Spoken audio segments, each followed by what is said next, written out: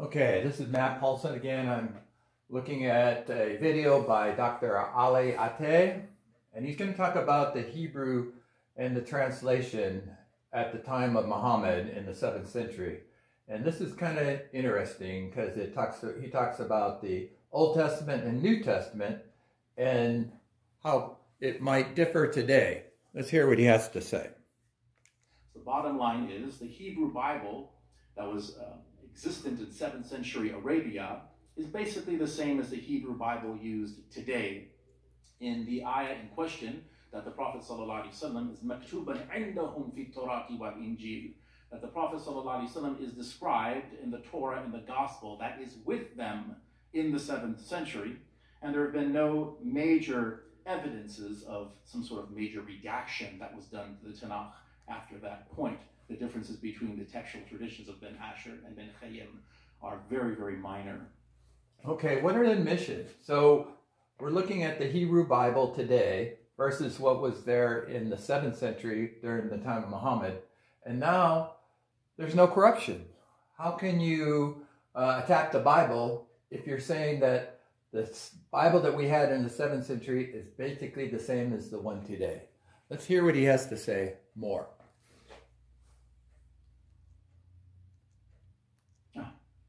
Now, there are several Muslim scholars who did not confirm that the Bible had been, the text of the Bible had been altered at all, at least not in a significant way. Rather, the meanings of the texts, right, had been altered or corrupted or concealed or ignored. This is called tahriful ma'ani, exegetical or interpretive alteration or corruption. Okay, so what he's going to infer is that for 500 years, they didn't know that the prophecies of the Old Testament of the Messiah, of Jesus to come, was fulfilled in the New Testament.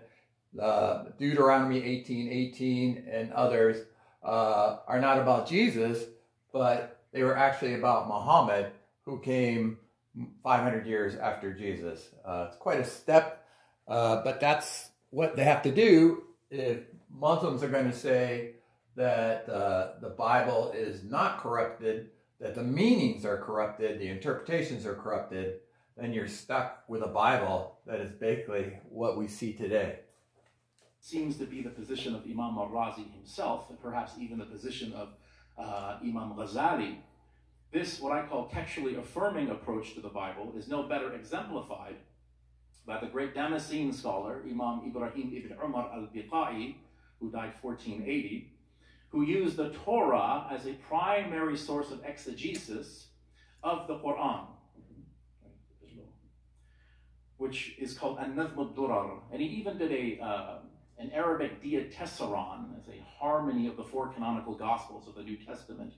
So Imam al-Biqai, in his tafsir of Surah Al-A'raf 157, will actually quote specific pesuchim or ayat of the Tanakh that he believes are references to the Prophet ﷺ. For example, and we'll talk about this one, Deuteronomy 18:18. He quotes Deuteronomy 33:2, Psalm 118, and even goes into some New Testament passages, the Paraclete passages of John 14 and 16, he believes to be references to the Prophet ﷺ.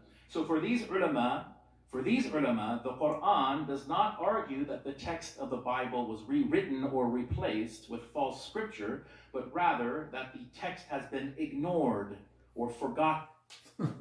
Okay, so John 16:7 says Jesus is going to go send the Comforter to the disciples. So that's the immediate context. But I guess the Muslim scholars would say that, oh, no, that's not about the Holy Spirit coming at Pentecost. That's about Muhammad coming 500 years later. That's quite a stretch. And then how is Jesus sending the Holy Spirit or the Comforter? He's not sending Muhammad. That would really make him God, because in the Quran it says that Muhammad was sent by Allah to be a mercy to the world. Quite a step. Or concealed or misinterpreted. So مِنَ الَّذِينَ هَادُوا يُحَرِّفُونَ الْكَلِمَ عَنْ مَوَاضِعِ, another translation, according to Gabriel Said Reynolds at Notre Dame, from the Jews are those who shifted the meanings of words from their proper contexts. In other words, they've misread the text, not altered the text. Now, the point of tonight's lecture is not to examine both Muslim approaches to the Bible, whether it's textual alteration or textual affirmation, and to make a case one way or another. That's a lecture for another time. The point I'm making now is that if we're going to find the Prophet ﷺ in the Bible, let us for now entertain Imam al-Biqai and assume that the text of the Bible is sound. With this said, a cursory skim of the Bible will not do. We need to look closer. We need to be more sophisticated. Okay, if he's going to be sophisticated, that means you're going to believe the Torah is true, which means that Isaac is in the test of Abraham, that Isaiah 53 is about a suffering servant that happens in the 1st century, that Psalms 22:16, where King David says he felt like his hands and his feet are pierced, has nothing to do with Jesus. That's quite a step to say it's somebody else. It's not Jesus. That's incredible. So for him to say that is a good foundation for Christians and evangelicals to believe the Bible is true, that Islam is not true because it violates so much of the Bible, that we can believe the Bible over what somebody's opinion about what interpretations might be in the eyes of a Muslim scholar or Islamic doctrine.